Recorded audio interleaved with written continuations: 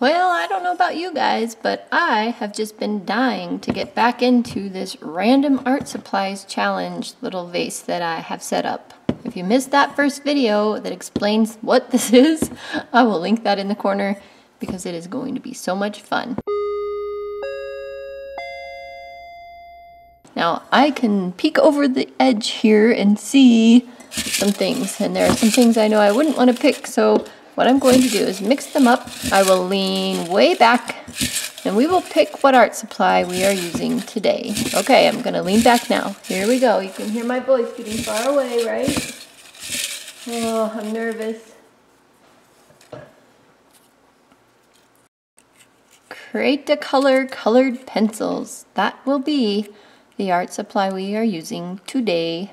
Okay, I was hoping it would be watercolor, but didn't want it to be colored pencils, but I'm kind of actually wanting to use colored pencils. I just don't know what to do with them. What to create? That is the question of the day. Here they are, Brevier's Create a Color. I know I just killed that pronunciation, but that's okay. So here's their website, and it says they're premium quality, Austrian manufacturer, centuries of experience and tradition. It wins over beginners as well as professional artists. Wide assortment of products and colors. Cool. All right, let's see what we think of them. Actually, I want to see what they look like. I'm sure I used them when I first received them, but I don't remember which project that was. Well, this is what they look like.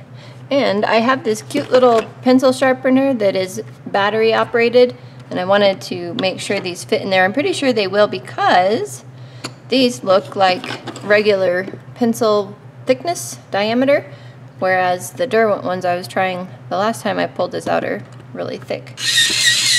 Okay, it works. It totally ate the pencils, so I wonder if I have something stuck in there. Yeah, I have something stuck in there. Dang it all. And the battery sounds a little weak. I had a feeling the battery would be weak because it's been forever since I've pulled this out and used it. And so I figured I'd probably have to replace the battery, but I'm gonna have to get that little bit of lead out of there in order to even use this.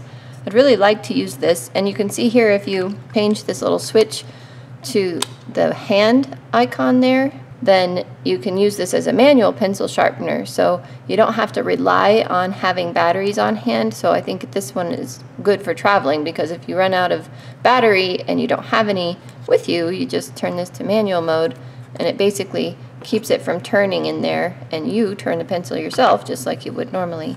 Alright, I'm going to see if I can get this cleaned out and get some fresher batteries in it. I'll save these batteries because when they're low like this for a pencil sharpener, they still work for months and months inside a computer mouse. So that's kind of handy. Before I go do that, I just want to show you, because I'll be putting this on some time lapse and maybe tell you a story or who knows what. But this is the book that I'll be using. I'm not going to do an original piece of artwork today because I just kind of had the urge to do some coloring and listen to something in the background. It just kind of felt like one of those days. So this is the design that I'll be working on here. Hopefully it doesn't take too long because I'll get a little tired, but I think that it should be fun. And I'm excited to see what I think of these pencils, because usually in my coloring books I pull out my Prismacolor colored pencils. They're nice and smooth, annoying to sharpen, but this one didn't do much better either, did it? Well, I will go fix this mess and we'll get started. Fresh batteries are in, clog is removed, and then you need to keep a regular pencil around.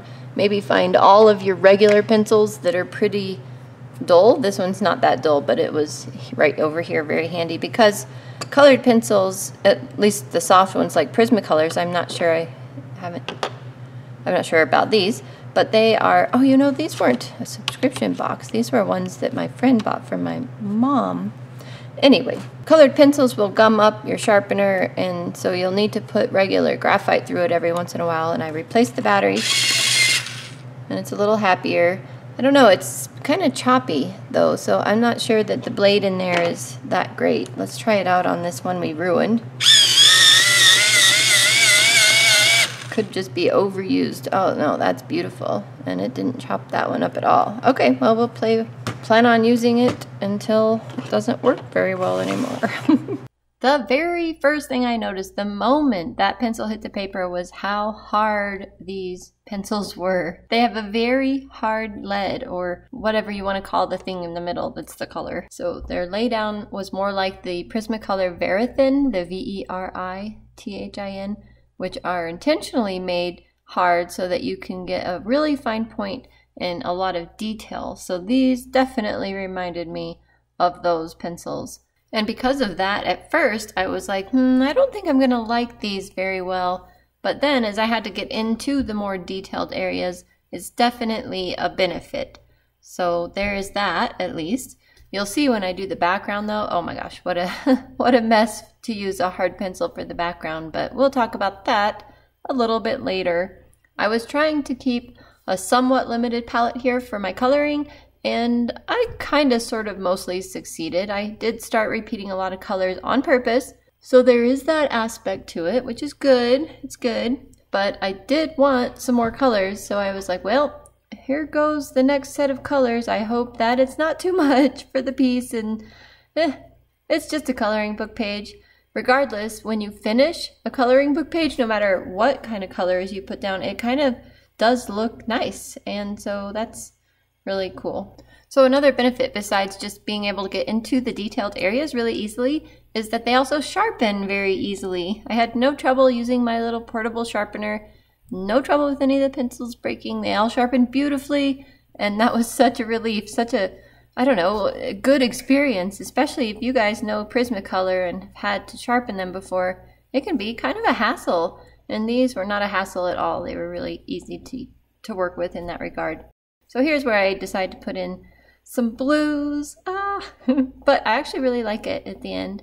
But it is when I get all finished where I decide, I think I do want the black background. I've done that on one other coloring page and I really like it. I did that particular one with a Sharpie, but this one I wanted to try with the pencils because I'm like, well, how often do you really use your black colored pencil? Probably not very often, so it would be okay to use it in this big open area in the back. But it did take a very long time. I had to actually change out the battery in my camera, and I filmed this in time lapse even. So, whew, yeah, it was a lot of coloring. And towards the end there, I'm like, why did I choose to color the whole background? And I know you're not seeing that on the screen yet, and I'm talking about it a little preemptively, but regardless, what else is there to talk about, right? I was just testing my greens there to see if the one I wanted to use was dark enough to differentiate between the light one next to it and those leaves. Okay, then I'm like, okay, time to fill in all these extra little holes and things that I've left for the last, and getting towards the end where I'm looking at it, yeah, and that's where I'm like, oh, the background, I really want it black, even though I know it's going to be a bit of hassle. Oh, but here goes with the black, and right away I'm like, oh, this is a problem. Only because I had to press really hard. These pencils are hard. I've told you many times. And so I had to press really hard to try and get at least somewhat of an even laydown of color. And this took so long. I had to take a few breaks and stretch out my hand and deal with the pain, clear up my forearm, and sharpen the pencil a few million times, but I got it in the end. I was determined, absolutely determined to do it, and I did it. All done. I am pretty sure I need a new arm and hand from here down. It's all dead and it hurts like clear up here into my elbow. So yeah, that's what you get when you sit and color straight for, I thought this would take an hour. I was hoping it would take an hour. I think it's been 3 hours. I will tell you when I go through the footage. But these pencils, I probably told you everything you already need to know about them in the voiceover. So really, I guess all that is left to say is, will I keep them? Will this go back into the pot of already used up supplies to be drawn at a much, much later date? That is the question. And the answer is, I guess. Okay, that was after like a 20-second pause that I cut out of the video, but I guess. The answer is I guess. I guess I will keep them. They're very hard, more like very thin, but if I'm going to open up my coloring get-together thing, which I am going to do in September, then I might need more pencils, more hard pencils, especially if we get into really detailed things. Like look how little the little coloring parts are on this. You're going to need a really hard pencil that is sharpened to a nice fine point to be able to color things like that. So a hard pencil can be useful. For this stuff, the black that I colored in like that, that would have been way better suited to a soft pencil because I really had to push hard on that. All right, well, I hope you enjoyed this random supplies drawing using colored pencils, doing a coloring page. But hey, at least I have another coloring page done. That makes me very happy. And I will sign and date this and see you guys in the next video. Bye for now. Most of my watercolor supplies, I have no idea what I was gonna say. I'm good.